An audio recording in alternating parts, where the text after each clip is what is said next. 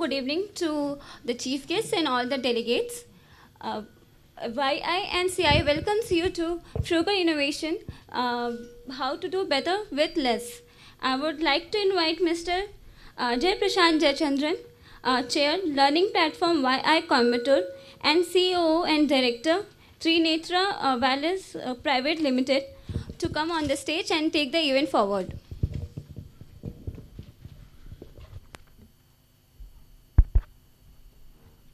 Thank you. Good evening, ladies and gentlemen. Welcome you all for the event on Frugal Innovation, how to do better with less.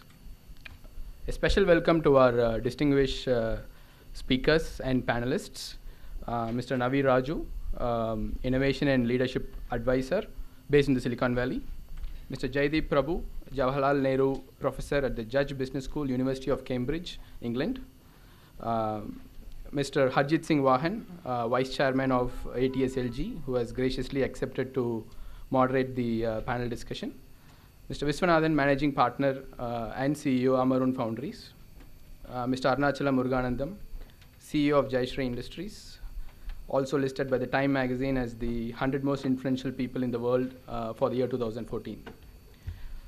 Today's event will be split into two sessions. The first session will be a special address by the co-authors of Frugal Innovation, Mr. Navi and Mr. Jaideep. That session will be followed up by a panel discussion in which Mr. Harjeet Singh Wahan will moderate, and the co-authors will also be part of the panel discussion along with Mr. Viswanathan and Mr. Arunachalam. The topic for the panel discussion is promoting innovation at the workplace. So this will be like a two split session agenda for the evening. Now coming back to the first session, is very interesting and a groundbreaking strategy called Frugal Innovation. Now, Frugal Innovation, you can call it a strategy, but it also depends on a whole new mindset, a flexible approach that say perceives resource constraints or other constraints and converting that into growth opportunities. That's also part of the Frugal Innovation concept. Frugal Innovation is definitely revolutionizing businesses across the globe and also reshaping management thought process in both emerging markets and developed markets at the grassroots levels and also at corporate powerhouses. In a nutshell, if you were to ask me what is Frugal Innovation is how to do more or how to do better with less. That's the whole agenda and that's the whole theme that we want to focus on today. I know it does sound like a paradox, but that's where we have designed this agenda in such a way that our panelists and speakers will give us more insights on how this can be achieved. Mr. Navi and Mr. Jaideep have studied the concept of frugal innovation extensively in many countries. They are here today with us to share some of the principles, the perceptions, and the techniques involved in achieving frugal innovation. Without further ado, I would like to introduce our prominent co-authors for the recently launched book, Frugal Innovation. I'll start off with Mr. Navi. Navi is an innovation and a leadership strategist based in the Silicon Valley. He is also a fellow at Judge Business School, University of Cambridge, England, and a World Economic Forum faculty member as well. He is a member of World Economic Forum's Global Agenda Council on Design Innovation and a regular columnist on Harvard Business Review. Navi is co-author of the international bestseller called Jugaad Innovation. The Economist calls it the most comprehensive book yet to have released on this particular topic of frugal innovation. Navi has also co-authored another book, From Smart to Wise, a book on the next generation leadership. In 2013, he received the Thinkers 50 Innovation Award, given to a management thinker who are reshaping the way we think about business strategies. In addition, his book, Jugaad Innovation, was shortlisted for the 2013 Thinkers 50 CK Prahalad Award as well. Until 2011, he served as the executive director of the Center for India and Global Business at Judge Business School. prior to Cambridge, he spent 10 years in the US, primarily as the vice president at Forrester Research, which is a leading US-based technology research firm. At Forrester, he published more than 100 thought leadership reports on business topics related to innovation and in the emerging markets. Based on his extensive field research in India, he published in 2008 a 10-part report series titled India, the Innovation Giant Reawakens, which explores the innovative business models pioneered by large corporations and also grassroots entrepreneurs in India.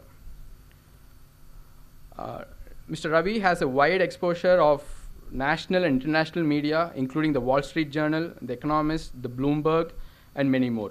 He's a frequent speaker to senior executive groups and also has spoken on a lot of innovation and globalization conferences like the World Economic Forum, conferences on Harvard University, MIT, the Indus Entrepreneurs, and many more.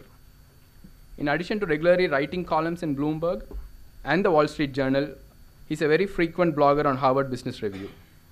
Named by the Business Week as an expert in corporate innovation, he was also honored by the Financial Times. His concept of innovation, the unique process by which innovations takes place in India to serve a large number of corporates and people in achieving their sustainability models. An Indian-born French national, he earned his MS degree in Information Systems from École Centrale Paris and also attended the Yale School of Management. Ladies and gentlemen, that's Navi Radjou for you.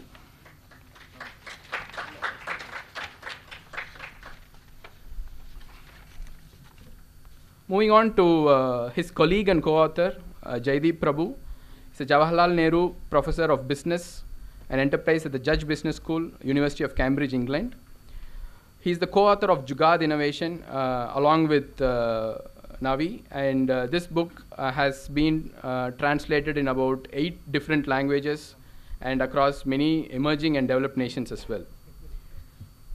The Economist has, as I mentioned earlier, it's one of the most comprehensive books on the subject of frugal innovation, and Jugaad Innovation is in a way being represented or related to as think frugal, be flexible, and generate breakthrough growth strategies.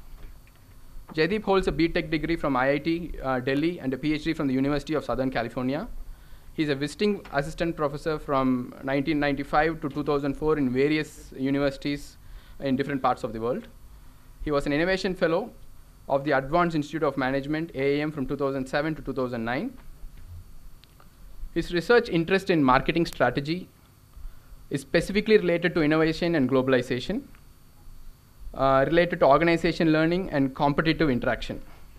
He teaches marketing strategy, marketing management, international marketing, brand management, and high technology marketing.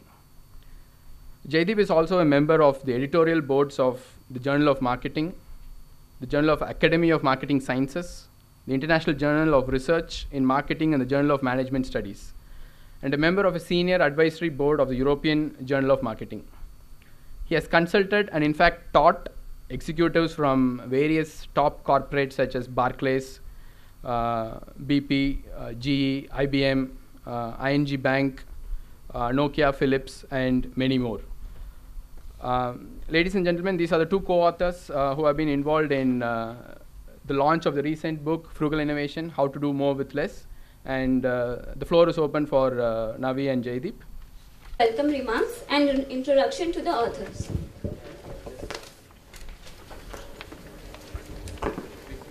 Good evening, everyone. Thank you, Prashant. It's a great pleasure to be here with you this evening in Coimbatore. This is my first visit to the city. We arrived just this morning, and in this short period of time, I have really come to admire your city.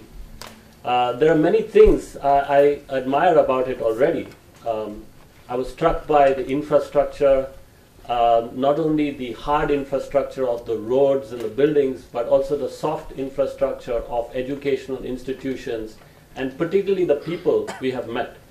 We have met very impressive people And I think the soft infrastructure of Coimbatore is just as impressive as the hard infrastructure. Another thing that impressed me a lot about Coimbatore is that you have done it yourself. And in fact, both our books, Jugaad as well as Frugal Innovation, is how people do things themselves, solve problems, and create institutions, infrastructure, ecosystems. So it is a great pleasure to be here with you. I'd like to start by thanking CII and the young Indians in particular for organizing this wonderful event. I'd also like to thank our host institution here, this Institute of Management Studies, for giving us this wonderful location. I want to thank the panelists and the moderator for coming this evening. And I want to thank all of you for being here. So I grew up in India. I studied engineering as an undergraduate at IIT Delhi. I studied textile technology. And that's when I heard of Coimbatore and all the companies here that were making not only textiles but also the machinery. So it's wonderful to be back. I then went to the US. I did a PhD in business at the University of Southern California in Los Angeles. I then taught in the US, I taught in the Netherlands, and then moved to the UK. Throughout my career, I've studied innovation. In the first part of my career, I studied innovation in large Western companies. And then in about 2007 or so, I turned my attention to innovation in emerging economies, particularly India. And along with Navi, made many visits, and we would talk to innovators from the length and breadth of the country. We talked to grassroots innovators, we talked to entrepreneurs, we talked to domestic Indian companies and multinationals. And what we found surprised us. The most interesting aspect of what we found was how frugal Indian innovators were in contrast to their Western counterparts. They were very good at taking cost out of the whole innovation process and doing more with less. So we continued to study this, and we felt after a little while that the stories we had collected and the insights we had got would make a very good book. So in 2012, we published a book.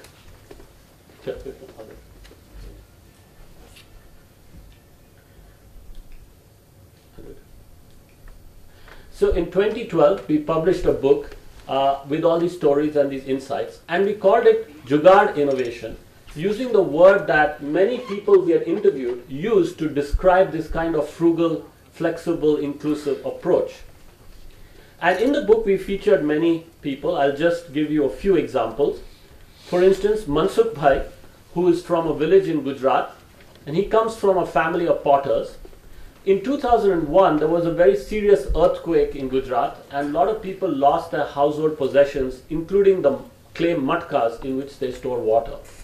And one morning, he opened the newspaper and he saw a picture with somebody's matka broken, and the caption said, "Poor man's fridge broken." And from that, he got the idea to actually make a fridge out of clay, which he called the mitti kool. And there's a matka at the top, but the water flows down the sides, it trickles down the sides, and keeps fruit and vegetables fresh for up to 5 days. So we saw lots of innovators like this who were able to take constraints and adversity and find opportunity in them. And I think we're going to hear some very interesting stories of that kind in the panel. We also interviewed people like this, Dr. Devi Shetty from Bangalore, who has taken the principles of Fordism and applied them to cardiac surgery, division of labor, specialization, and in that way has reduced the cost of heart surgery to something less than $1,500, where in the West you may spend tens of thousands of dollars to do this. And he does it in his 1,000-bed hospital in Bangalore, one of the biggest in the world. They do 30 surgeries a day. He's gone on to do this in other cities in India, and he's also developed hospitals in the West to prove that it can be done in developed countries too. In our book, we also studied innovations coming out of other emerging economies, such as Kenya, where you have this service called M-Pesa, which literally means mobile money. And people who have basic mobile phones can not only talk to each other, but also send and receive payments or cash. For instance, this lady, her son may leave the village and go to work in the city. And if there's a problem at home and they need money, he can now text the money back to his mother for the cost of a text message. She can receive it onto her phone with a 4-digit PIN, and then she can go to the neighboring shop in her village, which is an agent, and cash that money.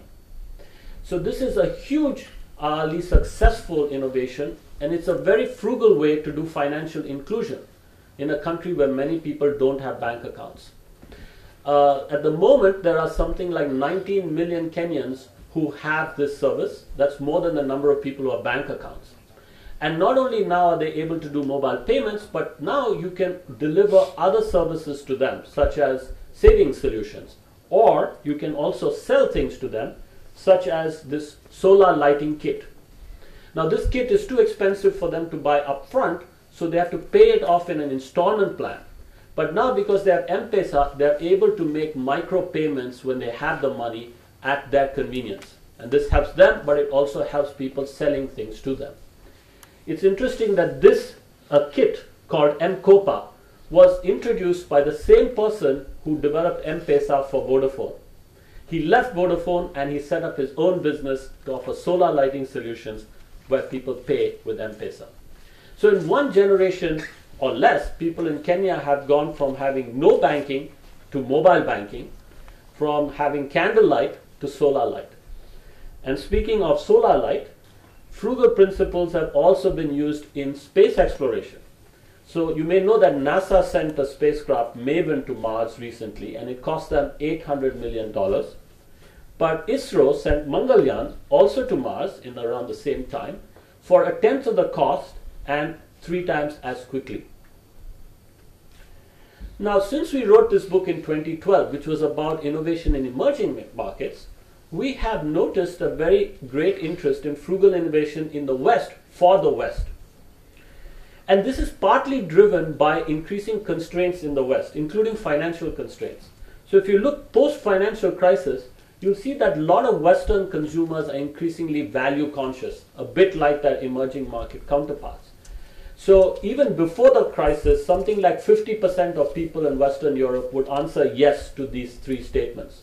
But now there's an upward shift of something like 15% across the board in answering yes. So something like 70% of people in Western Europe will say, I accept that I have to live with less. So people are value conscious, but they're also increasingly values conscious. Nielsen survey found that over 50% of people in Western Europe said they will pay extra for products from companies committed to positive social and environmental impact. And something like almost 70% say they would prefer to work for socially responsible companies. So people are becoming increasingly frugal, and they want a frugal economy. But the economy that serves them is not frugal. The 20th century economy that serves them is wasteful, because typically production or supply happens at some distance from consumption, both in space and time. If you think about Apple, it's based in Silicon Valley. They manufacture across the world in Guangzhou, and then those phones are shipped all the way back to Western Europe and North America.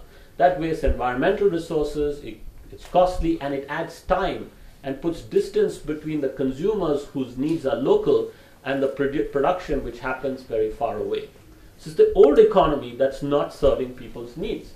Instead, you need something like this, a much more connected, networked economy, a much more local economy where producers and consumers are working closer together, but are also networked to each other globally. And we're starting to see this kind of economy starting with the consumers themselves in the West. We call those special type of consumers who are much more active in the economy, not just passive consumers, prosumers. And they're driving 2 trends, a sharing economy trend and a making or maker movement. Let's look at the sharing economy. The sharing economy happens when people who have idle assets, like a room in their home, exchange it with somebody else. or they may have a spare seat in their car when they are going from one city to another. That sharing economy is currently quite small as a part of traditional rental, but by 2025 it's expected to grow exponentially and become as large as the traditional rental sector. And lots of people, including governments, are interested in this idea. This is the poster child of the sharing economy, Airbnb, where people can trade rooms in their homes. They can rent it to other people online. This is the CEO who points out the difference between his business model, which is very asset light, and that of hotels with which they compete against, which are asset heavy, like Marriott. Marriott added 30,000 rooms in the whole year of 2014. Airbnb added that many rooms in 2 weeks because people simply had to go online to declare they had the spare asset. Another company in the sharing economy is BlaBlaCar. Here people can, if they're going from, say, Paris to Brussels, driving, and they have space in the car, other people can use that space for a price. You can see how quickly they have scaled. In just 3 years, they have scaled very dramatically, and now BlaBlaCar transports more people than Eurostar, which is a big rail line and is established for many years. We were in Delhi day before, and we had the India head of BlaBlaCar on the panel, and he was telling us how they are adapting this business model to India. So that's the sharing economy. Let me turn to the maker movement. This is where prosumers, consumers who are more active, are identifying problems in their environment which they are now trying to solve by developing their own solutions. And in some cases, they are making products to solve these problems. And they do that in these kinds of labs that you can see in front of you. And often they're using new tools that are available to them, very cheap tools. Tools such as, on the left-hand side here, the Raspberry Pi, which is a $30 computer. It's a microcontroller. It will fit in my hand like this. This was developed by one of my students at Cambridge. And his idea was, can we develop a computer that's so cheap, we can give one to every school kid in the UK, and they can tinker with it, they can break it, they can code for it. If something happens, we can give them another one because it's so cheap. Since they introduced it a few years ago, a couple of years ago, it sold literally millions of units, not only to kids, but often to their parents who are using these cheap devices, frugal devices, to make other frugal devices. And Navi will give examples in a minute. And on the right, you see the Italian version of this. It's an even smaller and cheaper computer called Arduino, and people are using this to make stuff. I was in Rome last October for the European edition of the Maker Fair, which is a fair where makers, ordinary people, go and meet each other and show each other what they're doing. At the Maker Fair, there were lots of people who were using this Arduino to develop all kinds of devices. There was a group of students from the Institute of Design who had used the Arduino to develop all kinds of lighting solutions. And then there were others who had, including children, who had used the Arduino to develop toys and educational applications. As I said, now makers don't have to just do stuff in their homes. They can go to special spaces called tech shops or fab labs or make spaces where they get their workshops, where they get access to traditional tools like lathes and so on, but they also have more high-tech equipment like 3D printers or laser cutters, and they can go and tinker and make things. And they can bounce their ideas off other people who are also tinkering. An example of something that was developed in a tech shop is this little product you see here. It's called a square. It looks like a square. It's this white thing, small thing, that fits in the audio jack of a smartphone. And it can take credit card payments. That's what it does. This thing was prototyped, was developed in a tech shop. The person who had the idea was Jack Dorsey, the person who came up with Twitter. He got the idea when a friend of his was trying to sell some household equipment, building equipment, out of his garage and to his neighbors. And he couldn't sell it because people who didn't have cash couldn't pay with their credit card. So Jack Dorsey said, can we do something that will help people using the smartphone, etc.? And so they went to a tech shop and they came up with that. In the space of a little over 3 years, this is now a massive company. that has already traded something like 30 billion of these credit card transaction dollars. Here's another device that was built in a tech shop. This is a baby warmer called Embrace. This was an idea that came out of 4 students at Stanford who took a course called Design for Extreme Affordability. And the objective of the course, they didn't have to take an exam or anything. The objective was come up with a working prototype that's 1/100th the cost of the existing solution. You can pick any sector. So they said, okay, these 4 students said, let's take incubators. Now, incubators are about $20,000. Can we do something for $200 or less? So they came up with this. And of course, this is not an incubator because, for instance, it doesn't have an oxygen tent. But it solves a large part of the problem that incubators are meant to solve, which is of infant mortality.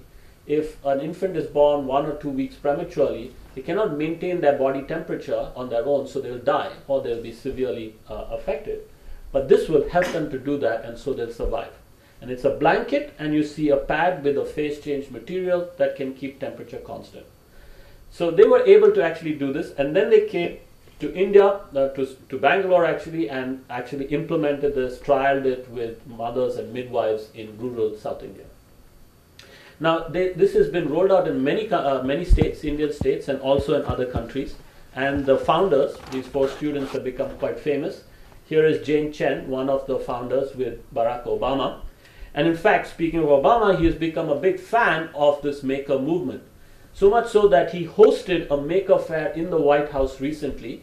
And this is what he said: today's do-it-yourself is tomorrow's made in America. And I think it's very interesting that now in India, we're thinking about make in India. And perhaps we have a certain model of how we should make in India. And perhaps I suspect that's a 20th century model where production and consumption may be far apart and there are few very big factories. That's important. But here's an alternative vision of many small makers making locally for local demand, but possibly also connected to other global markets. So on that note, I'll now hand over to Navi, who will tell us more about how Western entrepreneurs are making the most of this frugal economy and what that means for large companies and for India. Thank you, Mr. Jaideep Prabhu, for providing us insights on frugal technology. Good evening, everyone. I actually was born and raised in Pondicherry, and my mother happens to be from Chennai, but I never had a chance to visit Coimbatore, so this is my maiden visit to this wonderful city. And like Jaideep, I was truly impressed by the dynamism and more importantly by the young people we met throughout the day, whether they are students or entrepreneurs. And I feel like the city has all the ingredients to become the world capital of frugal innovation. So I want to kind of build on what Jaideep said by summarizing briefly what he talked about, is the fact that in the Western world, 2 things are happening. One is that consumers are becoming more frugal and looking to buy products and services that deliver more value at less cost. And in some instance, they are trying to become themselves entrepreneurs to start creating those solutions that will fulfill their needs. So I want to show you some entrepreneurs in the Western world who are embracing these principles of doing more with less to start disrupting major industries that in the past nobody believed could be disrupted. So let me begin with the healthcare sector. This is actually a startup from which was a spin-off from Berkeley University in California. It's called CellScope. They make an optical attachment that you can attach to your smartphone, and it converts that into an otoscope. So a mother can insert that into a daughter's ear and see if there's an ear infection. Okay? So this is something which is extremely affordable because that accessory costs a fraction of the professional device used by doctors. And you can of course replace this attachment with another attachment, and it converts your smartphone into a dermoscope so you can check your skin condition as well at home. Okay? So this is called the consumerization of the healthcare sector. That means that the kind of professional devices that were only used by experts are now being given to you by entrepreneurs, so you can start taking of your own health in your own hands in a very preventive way and in a frugal way as well. The second example is G-Tribe. This is a startup launched by my neighbor in Silicon Valley, and I actually have this solution that he designed with me here. So these are actually wireless sensors that are designed like a plastic ruler that a farmer can stick in different parts of the field, and it starts collecting very detailed information on soil conditions, sunlight, and air temperature. And it allows farmers essentially to reduce the use of water, fertilizer, energy, and labor, while at the same time increasing the production and the quality of the crops as well. And this is a godsend for California, where I live, because the water level is going down alarmingly, down 50 feet in the last 3 years alone. And California is the 5th largest exporter of food items. So clearly there's a need in California to do more and better with less water. So this is the farming sector. If you move on, this is an example from Paul Benoit. He's a French engineer who has launched a startup called the Carnot Computing. They make these digital radiators that essentially collect the heat generated by the microprocessors inside to heat offices and houses for free. Okay? This is a very cost-effective alternative to the so-called data centers that people like Google are building around the world, as you know. And these monsters actually consume 2% of the global electricity consumption.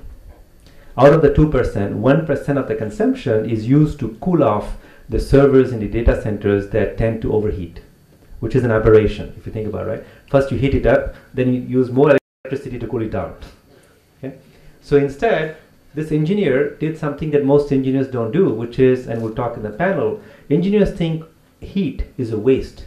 In any system, heat is a waste you need to get rid of, right? That's why computers have this cooling, right? The ventilator you hear sometime.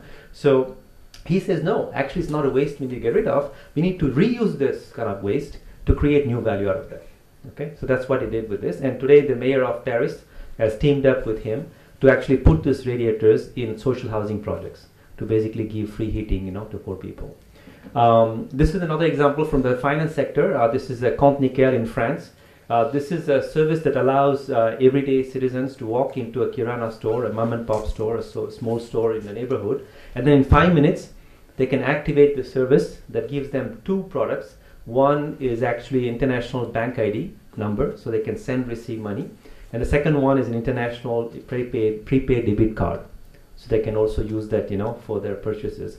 And the annual fee for this management fee is actually only 20 euros. So it's much cheaper than what banks charge, generally. As a matter of fact, 70% of the customers, 75% of the customers using the solution are actually middle-class French who can't afford to pay hefty banking fees, was switching to this, frugal solution. So that's for the entrepreneurs.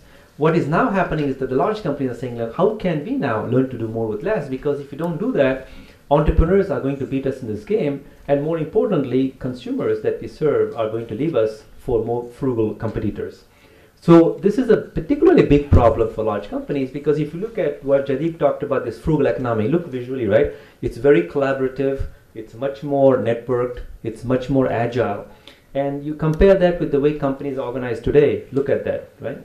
It's very hierarchical, very vertical kind of organization, and more importantly, there is no collaboration possible across these silos. So we saw this disconnect between this very agile, frugal economy and the corporate structure of today. So we decided to focus our book on how can large companies or established companies become as frugal and as agile as the kind of entrepreneurs we talked about earlier.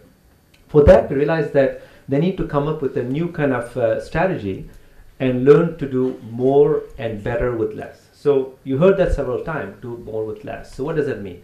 Well, essentially, the plus sign applies to creating more value, and the minus sign is to reduce resources.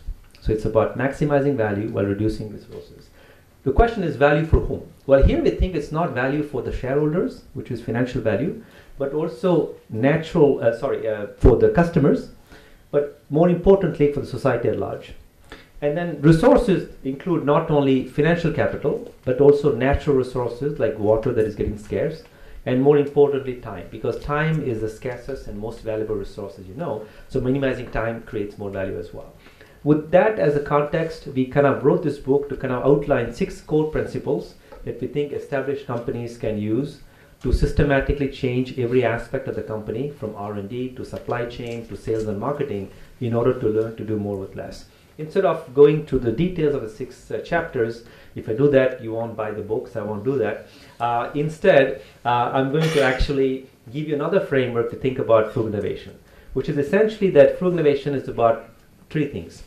It's, of course, creating frugal products and services. Many of our examples so far talked about that, frugal medical devices, and whatnot, or frugal things like this one I showed you. But it's beyond that. It's also about how do you create a frugal business model by changing an entire company's, kind of strategy. And then finally, how do you build a frugal mental model? That is, how do you change the mindset of your employees so they can systematically think and act in a very frugal way? So with that as a kind of framework of the 3 dimensions of frugal innovation, let me give you a couple of real-life examples of companies that are actually adopting frugal innovation principles. This is Renault Nissan. You may know them. They are alliance between Renault, the French car company, and Nissan, the Japanese car company. And in 2005, they launched the cheapest, or say least expensive car in the Western world called Logan, which became essentially a very successful car in Europe particularly. And today, it accounts for over 40% of their total sales. So it went from 1% of their total sales to 40% in 10 years. And this is today the cash cow. Okay, so this is a kind of inexpensive car, about $6,000, that they felt was destined for emerging markets, and they realized there's a big market for in the Western world as well. And now they're writing the next chapter in this kind of frugal innovation journey, and this is being written actually out of Chennai. This is called CMFA. This is a brand new car platform that is being shared between Renault and Nissan to actually create next generation affordable cars that will be at the same time good quality and elegantly designed. And a set of new vehicles are going to be built using this platform, and you'll hear more and more in coming weeks.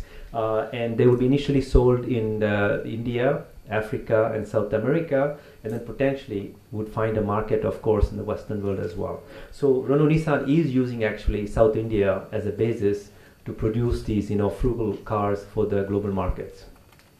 Another example on frugality in terms of not this time making things just affordable, but also more environmentally sustainable, and this being, the global hub for textile industry, I thought Levi Strauss, the jeans maker, would be a great example.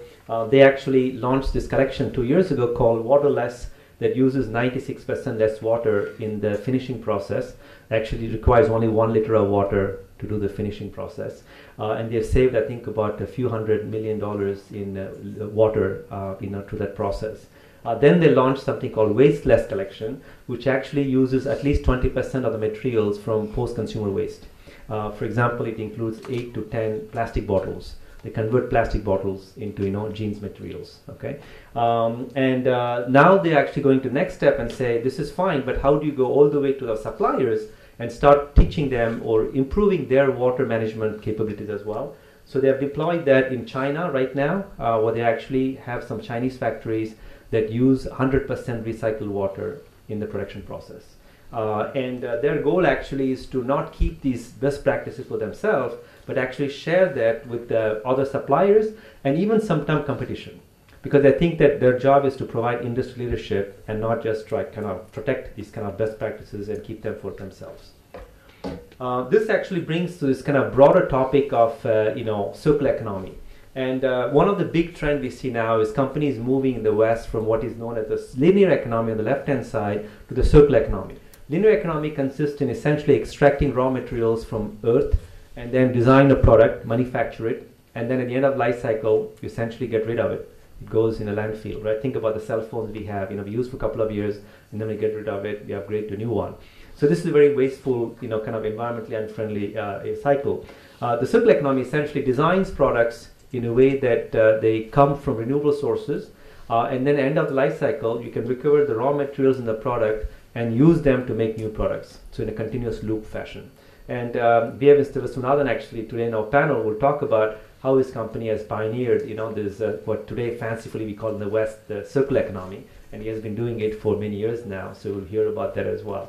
But here's one company that is kind of completely betting the entire farm, so to speak, in that model. On that model is Target. So Target, interestingly, you have both. I don't know if they sold this, but they make actually these kind of carpet as well as the flooring solution that you see there made of wood. And they actually want to become by 2020 a circular enterprise. That means that by 2020, no industrial waste they would produce will go in the landfill, 0%. And 75% of their raw materials will come from renewable sources.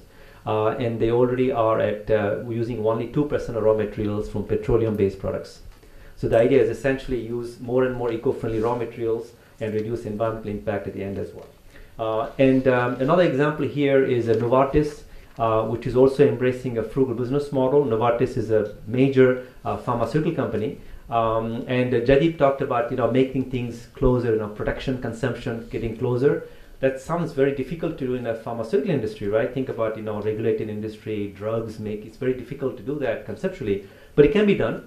And Novartis teamed up with MIT, the university in Boston, to basically develop a new manufacturing technique called continuous manufacturing, continuous production, which actually can take place in a small micro factory, no bigger than a container. And this can manufacture drugs 10 times faster with 50% less investment minimum, and more importantly, reduces raw material consumption and carbon emissions up to 90%. So it makes drugs faster, better, cheaper. Okay. So what's happening is that because they are becoming more agile and more frugal, they're turning to suppliers and say, can you also try to support me in my quest for agility?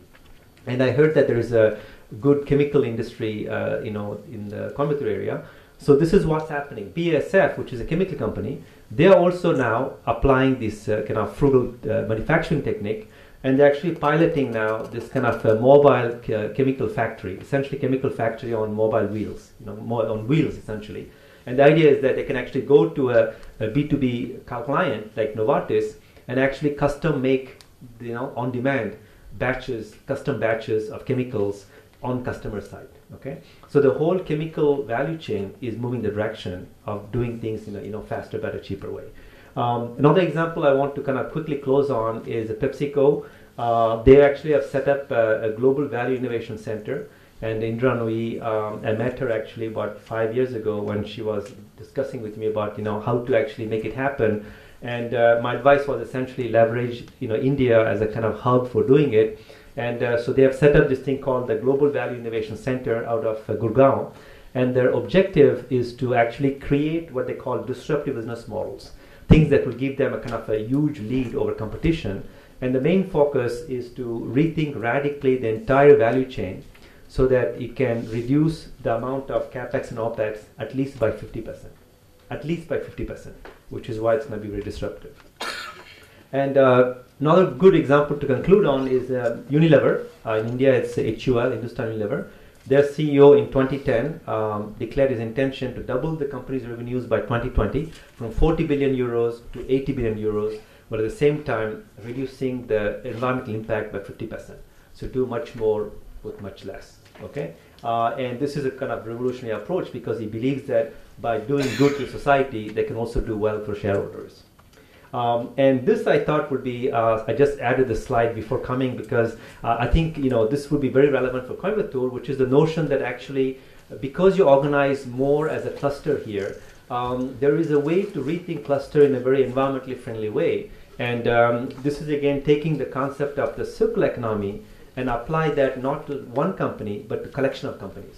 And this is happening in places like Denmark. This is the Kalundborg Eco-Industrial Park, where actually about 12 industrial companies co-located actually share their waste. So my waste becomes your raw material. And they also exchange information and energy among themselves, and collectively they are able to reduce use of water and energy consumption and carbon emissions.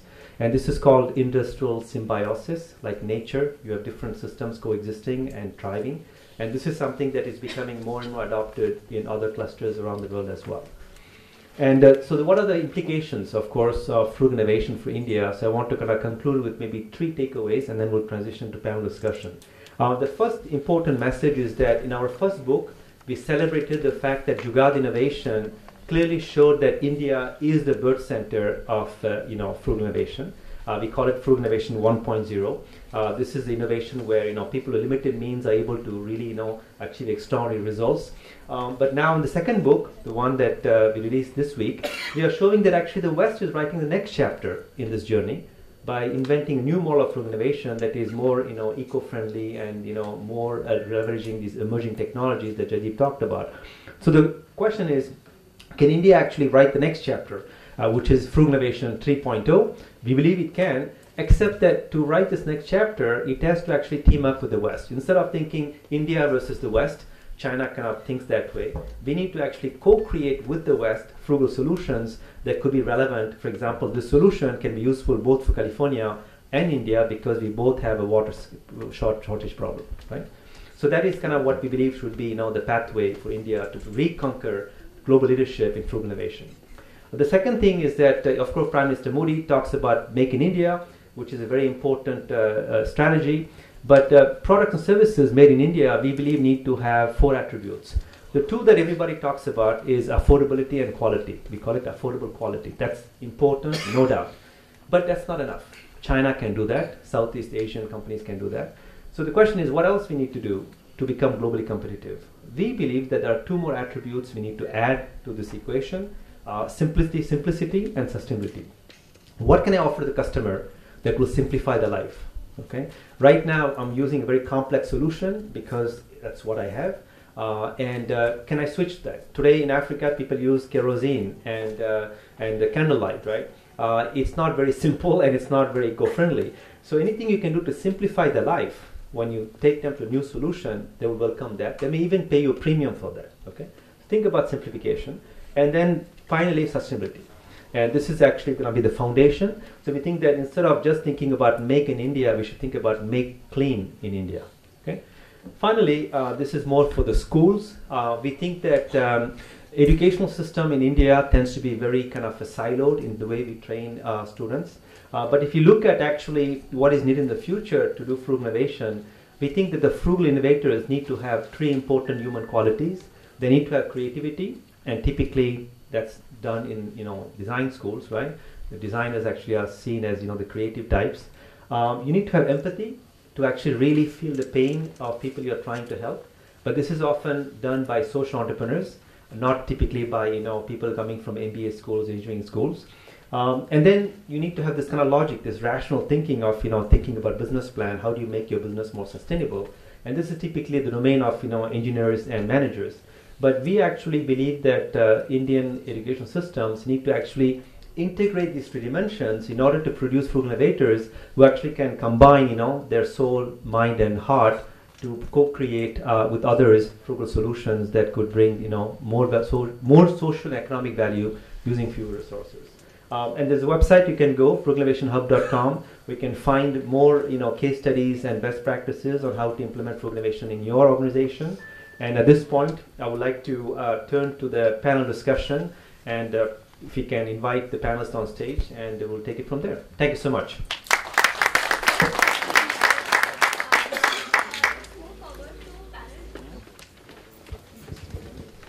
Thank you, Mr. Navi Radjou. So now we'll move on to panel discussion on promoting innovation and workplace. I would like to invite Mr. Shivakumar Palaniappan to set the contest for the panel. Problems. And they do that in these kinds of labs that you can see in front of you. And often they're using new tools that are available to them, very cheap tools. Tools such as, on the left-hand side here, the Raspberry Pi, which is a $30 computer. It's a microcontroller. It'll fit in my hand like this. This was developed by one of my students at Cambridge. And his idea was, can we develop a computer that's so cheap, we can give one to every school kid in the UK, and they can tinker with it, they can break it, they can code for it. If something happens, we can give them another one because it's so cheap. Since they introduced it a few years ago, a couple of years ago, it sold literally millions of units, not only to kids, but often to their parents who are using these cheap devices, frugal devices, to make other frugal devices. And Navi will give examples in a minute.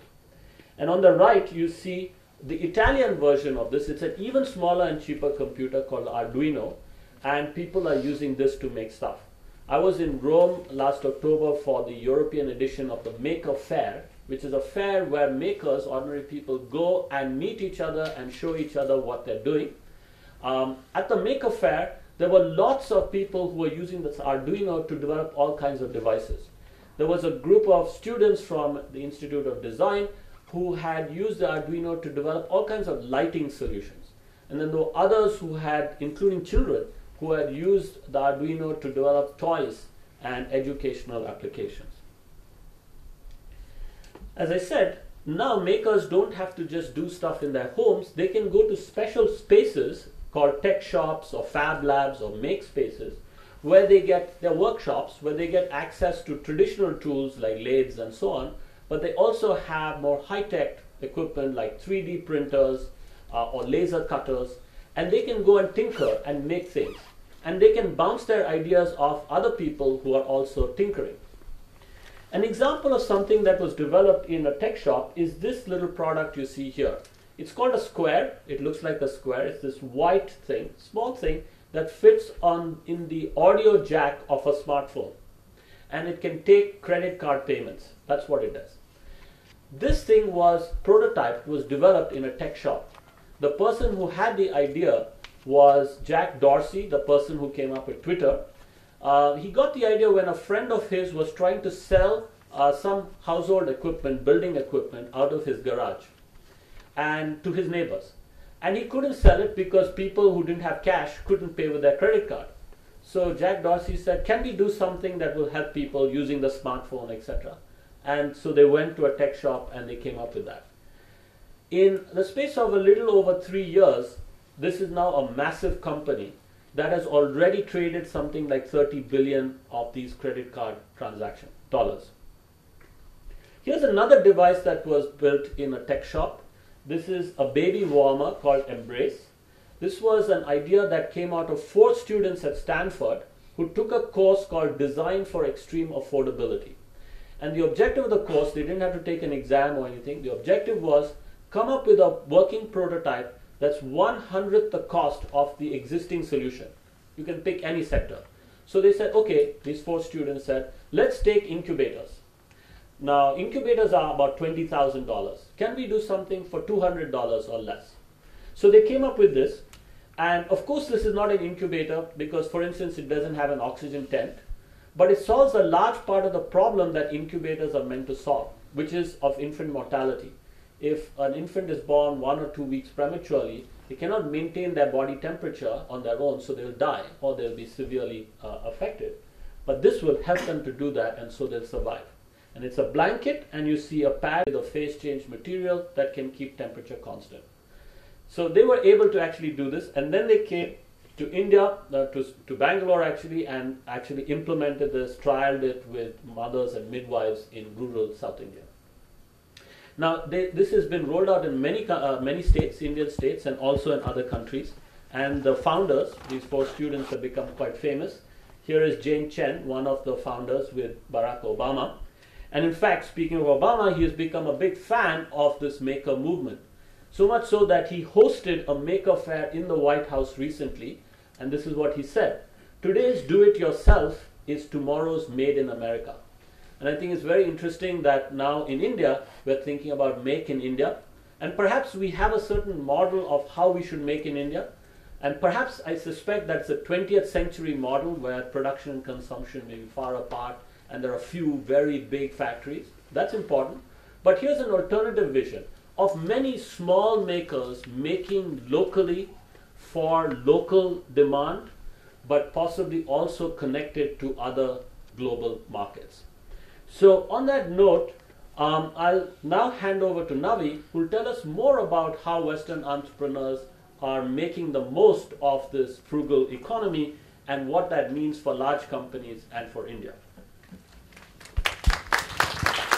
Thank you, Mr. Jaideep Prabhu, for providing us insights on frugal technology. Great. Good evening, everyone. I actually was born and raised in Pondicherry, and my mother happens to be from Chennai, but I never had a chance to visit Coimbatore, so this is my maiden visit to this wonderful city. And like Jaideep, I was truly impressed by the dynamism and more importantly by the young people we met throughout the day, whether they are students or entrepreneurs. And I feel like the city has all the ingredients to become the world capital of frugal innovation. So I want to kind of build on what Jaideep said by summarizing briefly what he talked about. is the fact that in the Western world, two things are happening. One is that consumers are becoming more frugal and looking to buy products and services that deliver more value at less cost. And in some instance, they are trying to become themselves entrepreneurs to start creating those solutions that will fulfill their needs. So I want to show you some entrepreneurs in the Western world who are embracing these principles of doing more with less to start disrupting major industries that in the past nobody believed could be disrupted. So let me begin with the healthcare sector. This is actually a startup from which was a spin-off from Berkeley University in California. It's called CellScope. They make an optical attachment that you can attach to your smartphone, and it converts that into an otoscope. So a mother can insert that into a daughter's ear and see if there's an ear infection. Okay? So this is something which is extremely affordable because that accessory costs a fraction of the professional device used by doctors. And you can of course replace this attachment with another attachment, and it converts your smartphone into a dermoscope so you can check your skin condition as well at home. Okay? So this is called the consumerization of the healthcare sector. That means that the kind of professional devices that were only used by experts are now being given to you by entrepreneurs, so you can start taking up your own health in your own hands in a very preventive way and in a frugal way as well. The second example is G-Tribe. This is a startup launched by my neighbor in Silicon Valley, and I actually have this solution that he designed with me here. So these are actually wireless sensors that are designed like a plastic ruler that a farmer can stick in different parts of the field, and it starts collecting very detailed information on soil conditions, sunlight, and air temperature. And it allows farmers essentially to reduce the use of water, fertilizer, energy, and labor, while at the same time increasing the production and the quality of the crops as well. And this is a godsend for California where I live, because the water level is going down alarmingly, down 50 feet in the last 3 years alone. And California is the 5th largest exporter of food items. So clearly there's a need in California to do more and better with less water. So this is the farming sector.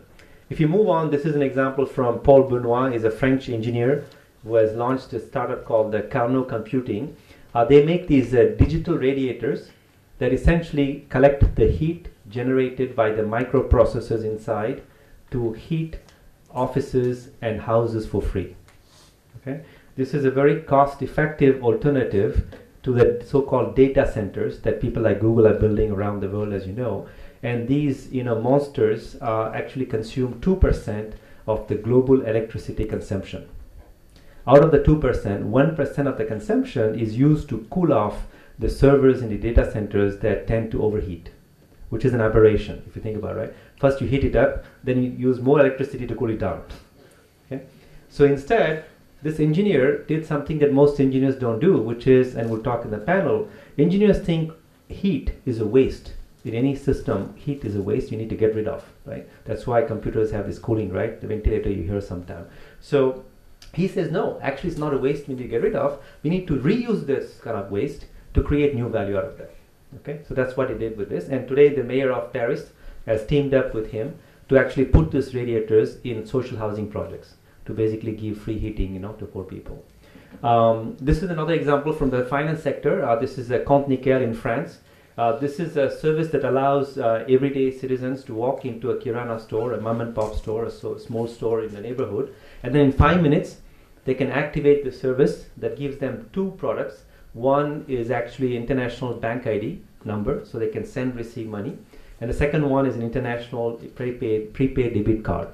So they can also use that, for their purchases. And the annual fee for this, management fee is actually only 20 euros. So it's much cheaper than what banks charge, generally. As a matter of fact, 70% of the customers, 75% of the customers using the solution are actually middle-class French who can't afford to pay hefty banking fees, was switching to this frugal solution. So that's for the entrepreneurs. What is now happening is that the large companies are saying, like, how can we now learn to do more with less? Because if you don't do that, entrepreneurs are going to beat us in this game, and more importantly, consumers that we serve are going to leave us for more frugal competitors. So this is a particularly big problem for large companies, because if you look at what Jaideep talked about, this frugal economy, look visually, right? It's very collaborative, it's much more networked, it's much more agile. And you compare that with the way companies are organized today, look at that, right? It's very hierarchical, very vertical kind of, organization. And more importantly, there is no collaboration possible across these silos.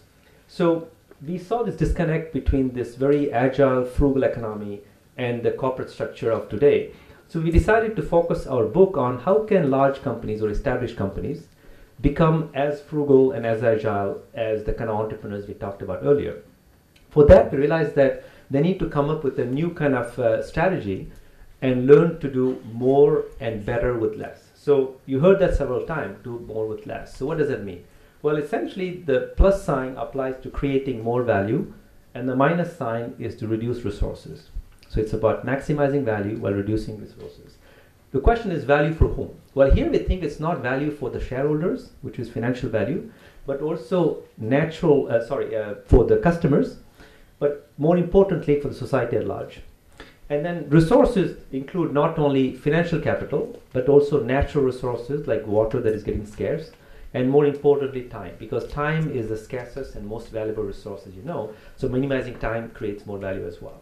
With that as a context, we kind of book to kind of outline 6 core principles that we think established companies can use to systematically change every aspect of the company, from R&D to supply chain to sales and marketing, in order to learn to do more with less. Instead of going to the details of the 6 chapters, if I do that, you won't buy the books, I won't do that. Instead, I'm going to actually give you another framework to think about frugal innovation, which is essentially that frugal innovation is about 3 things. It's, of course, creating frugal products and services. Many of our examples so far talked about that, frugal medical devices, and whatnot, or frugal things like this one I showed you. But it's beyond that. It's also about how do you create a frugal business model by changing an entire company's, kind of strategy. And then finally, how do you build a frugal mental model? That is, how do you change the mindset of your employees so they can systematically think and act in a very frugal way? So with that as a kind of framework of the 3 dimensions of frugal innovation, let me give you a couple of real-life examples of companies that are actually adopting frugal innovation principles. This is Renault Nissan. You may know them. They are alliance between Renault, the French car company, and Nissan, the Japanese car company. And in 2005, they launched the cheapest, or say least expensive car in the Western world called Logan, which became essentially a very successful car in Europe particularly. And today, it accounts for over 40% of their total sales. So it went from 1% of their total sales to 40% in 10 years. And this is today the cash cow, okay? So this is a kind of inexpensive car, about $6,000, that they felt was destined for emerging markets, and they realized there's a big market for in the Western world as well. And now they're writing the next chapter in this kind of frugal innovation journey, and this is being written actually out of Chennai. This is called CMFA. This is a brand new car platform that is being shared between Renault and Nissan to actually create next generation affordable cars that will be at the same time good quality and elegantly designed. And a set of new vehicles are going to be built using this platform, and you'll hear more and more in coming weeks. And they will be initially sold in India, Africa, and South America, and then potentially would find a market, of course, in the Western world as well. So Renault Nissan is using actually South India as a basis to produce these, frugal cars for the global markets. Another example on frugality in terms of not this time making things just affordable, but also more environmentally sustainable, and this being, the global hub for textile industry, I thought Levi Strauss, the jeans maker, would be a great example. They actually launched this collection 2 years ago called Waterless, that uses 96% less water in the finishing process. Actually requires only 1 liter of water to do the finishing process. And they've saved, I think, about a few $100 million in water through that process. Then they launched something called Wasteless Collection, which actually uses at least 20% of the materials from post-consumer waste. For example, it includes 8 to 10 plastic bottles. They convert plastic bottles into jeans materials. Okay, now they're actually going to the next step and say this is fine, but how do you go all the way to the suppliers and start teaching them or improving their water management capabilities as well? So they have deployed that in China right now, where they actually have some Chinese factories that use 100% recycled water in the production process.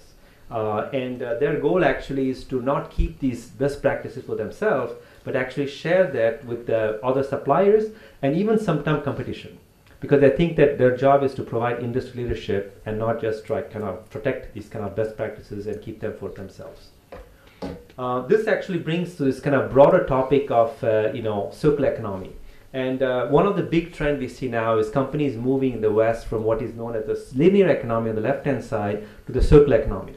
Linear economy consists in essentially extracting raw materials from earth and then design a product, manufacture it, and then at the end of life cycle, you essentially get rid of it. It goes in a landfill, right? Think about the cell phones we have. We use for a couple of years, and then we get rid of it. We upgrade to a new one. So this is a very wasteful, kind of environmentally unfriendly cycle. The circular economy essentially designs products in a way that they come from renewable sources, and then at the end of the life cycle, you can recover the raw materials in the product and use them to make new products. So in a continuous loop fashion. And we have Mr. Viswanathan actually today in our panel will talk about how his company has pioneered, this what today fancifully we call in the West the circular economy, and he has been doing it for many years now. So we'll hear about that as well.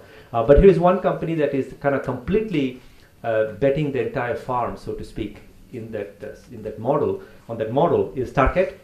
So Target, interestingly, you have both. I don't know if they sold this, but they make actually these kind of carpet as well as the flooring solution that you see there, made of wood. And they actually want to become by 2020 a circular enterprise. That means that by 2020, no industrial waste they will produce will go in the landfill, 0%. And 75% of their raw materials will come from renewable sources. And they already are at using only 2% of raw materials from petroleum-based products. So the idea is essentially use more and more eco-friendly raw materials and reduce environmental impact at the end as well. Another example here is Novartis, which is also embracing a frugal business model. Novartis is a major pharmaceutical company. And Jaideep talked about making things closer, production, consumption, getting closer. That sounds very difficult to do in the pharmaceutical industry, right? Think about regulated industry, drugs it's very difficult to do that conceptually, but it can be done. And Novartis teamed up with MIT, the university in Boston, to basically develop a new manufacturing technique called continuous manufacturing, continuous production, which actually can take place in a small micro factory, no bigger than a container. And this can manufacture drugs 10 times faster with 50% less investment minimum, and more importantly, reduces raw material consumption and carbon emissions up to 90%. So it makes drugs faster, better, cheaper. Okay. So what's happening is that because they are becoming more agile and more frugal, they're turning to suppliers and say, can you also try to support me in my quest for agility? And I heard that there is a good chemical industry, in the Coimbatore area. So this is what's happening. BASF, which is a chemical company, they are also now applying this kind of frugal manufacturing technique, and they're actually piloting now this kind of mobile chemical factory, essentially chemical factory on mobile wheels, on wheels essentially. And the idea is that they can actually go to a B2B client like Novartis and actually custom make, on demand custom batches of chemicals on customer side. Okay, so the whole chemical value chain is moving the direction of doing things in a faster, better, cheaper way. Another example I want to kind of quickly close on is PepsiCo. They actually have set up a global value innovation center. And Indra Nui, I met her actually about 5 years ago when she was discussing with me about how to actually make it happen. And my advice was essentially leverage India as a kind of hub for doing it. And so they have set up this thing called the Global Value Innovation Center out of Gurgaon. And their objective is to actually create what they call disruptive business models, things that will give them a kind of a huge lead over competition.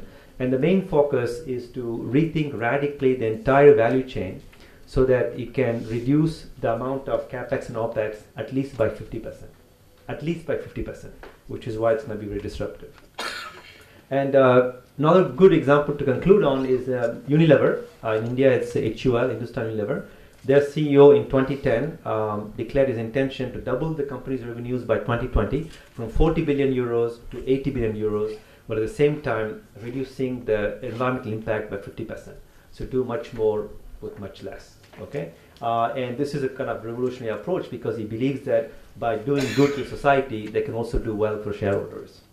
And this I thought would be, I just added the slide before coming because I think this would be very relevant for Coimbatore, which is the notion that actually because you organize more as a cluster here, there is a way to rethink cluster in a very environmentally friendly way. And this is again taking the concept of the circular economy and apply that not to one company but to collection of companies. And this is happening in places like Denmark. This is the Kalundborg Eco-Industrial Park, where actually about 12 industrial companies co-located actually share their waste. So my waste becomes your raw material. And they also exchange information and energy among themselves, and collectively they are able to reduce use of water and energy consumption and carbon emissions. And this is called industrial symbiosis. Like nature, you have different systems coexisting and thriving. And this is something that is becoming more and more adopted in other clusters around the world as well. And so what are the implications, of course, of frugal innovation for India? So I want to kind of conclude with maybe 3 takeaways, and then we'll transition to panel discussion.